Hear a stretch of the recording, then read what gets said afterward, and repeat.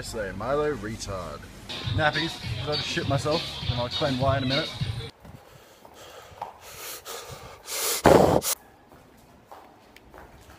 How's it going? See those smooths? Words in English, that's what I'm great at. So I'm back from wherever the fuck I just went to with my parents. So I would have recorded more. God, I look like Buzz Lightyear.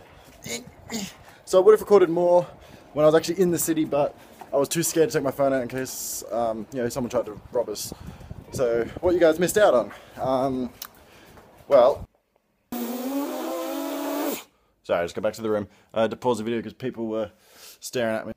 So basically, Dad decided to make friends with the first guy who made eye contact with him when we stepped off the bus. So we got off the bus, walked straight into this marketplace, and some guy made eye contact with us. Mum and I were just like, fuck the eye contact, we're just going to keep walking, don't make eye contact because everyone's going to try and sell us everything.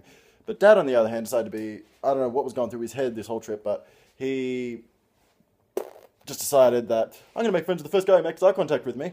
Makes friends with this guy. This guy then takes us out of the marketplace, takes us, you can see my hand movements because I talk with my hands a lot, takes us out of the marketplace, takes us down through this city, and we end up in this back alley before my mum just turns around and goes, Pete, this look, wait, why has she got a deep voice?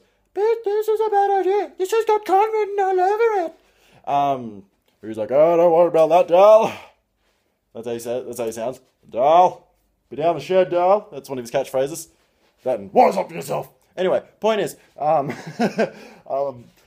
so Dad's just blindly following this guy who we've never seen or met before, and this guy just ends up taking us to this back alley, going on about Indians, and then we're about to, we went into this dark alley.